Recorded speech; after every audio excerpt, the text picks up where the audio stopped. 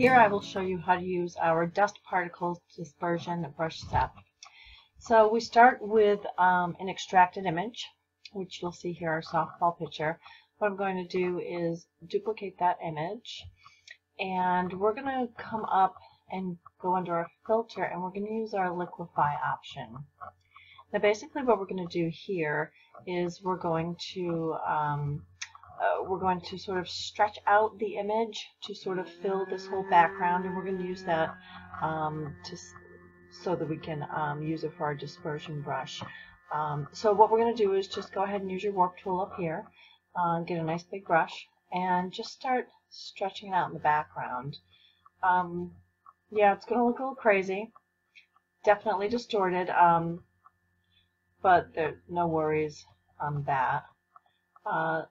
We really kind of want this just for the color, and that's where the brush set comes in, where we're sort of fill it in using these colors afterwards. And through the power of time-lapse photography, we've gone ahead and filled in this entire area.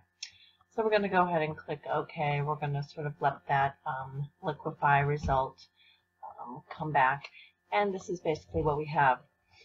Now I'm going to hold down my Alt key while I add a layer mask, and that will basically fill that with black.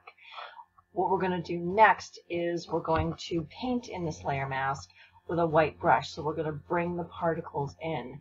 This is where our particle brushes come in. So we're going to come up to our brush set, and here's the ash dispersion brush set right here. And let's start with the large particles.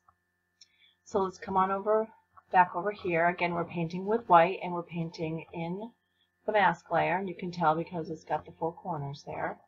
And let's make that nice and big. And then let's just start just touching on it little by little. And I think we will, you can make the dispersion particles anywhere you'd like, but I think I'll make it sort of on the back side of her here. Make it just a little bigger, a couple more. I think that looks pretty good right there. Okay, now the next brush, the next thing I want to do is maybe just, let's get a little bit smaller here. Let's see if we can just make it a little darker and close to her. Something like that's better. Now what we want to do is we sort of want to eliminate this line, the outside line of her. So let's come down here to the original image. Let's also put a mask on this. And we're going to paint with black in this layer. So we can hit X on our keyboard, and that will toggle our foreground and background. That'll give us black.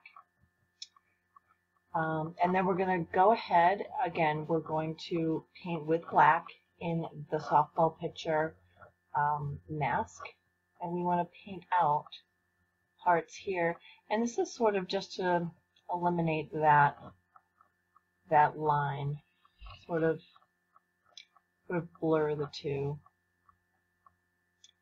and you want to paint just enough until you do that.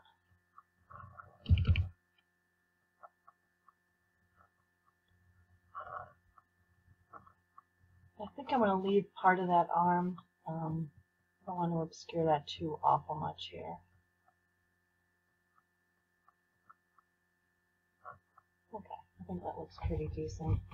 And the more I look at this, I think I want to add a few more particles maybe out in this area. So I'm going to come back into the black mask of our liquefied layer.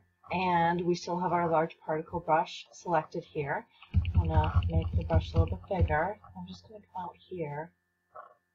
Oh, I'm painting with black. Okay, we want to paint with white because we want to paint this in. So I'm going to hit X on my keyboard. I'm going to toggle my back and forward and backward layers. So now we're painting with white, and there we go. So we're painting in that liquefied area that we did. Okay. The last thing I want to do here is we don't want sort of all this streakiness going on here.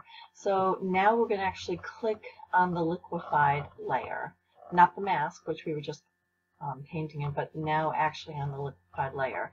Let's go up into the dispersion brushes and let's grab the dispersion mixer. And now you're going to, let's make it a little bit bigger, and we're just going to sort of press and hold down over the images, over the areas, sorry, where you're seeing sort of a pattern and some streakiness. And what it'll do is it'll retain your colors, but it's going to get rid of any patterns, any streaks that you have in there, and make that a little bit more convincing. And then the last thing we can do, if we come and sort of zoom right in here, if there's any areas that you want to paint back in, you'll come back to the mask layer of the liquefied layer, and the brush, we'll grab our dispersion reveal brush, and we'll make that smaller. And let's just say we want to bring back in part of her leg here. So we are going to paint with black if we want to paint that back in. So again, we'll hit X on our keyboard and we'll toggle to black, and we'll sort of paint back in some parts here.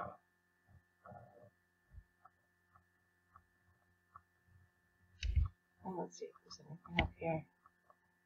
I mean, maybe you don't want any on her face. We'll sort of do that. And that's basically it. That's how you use the dispersion brushes.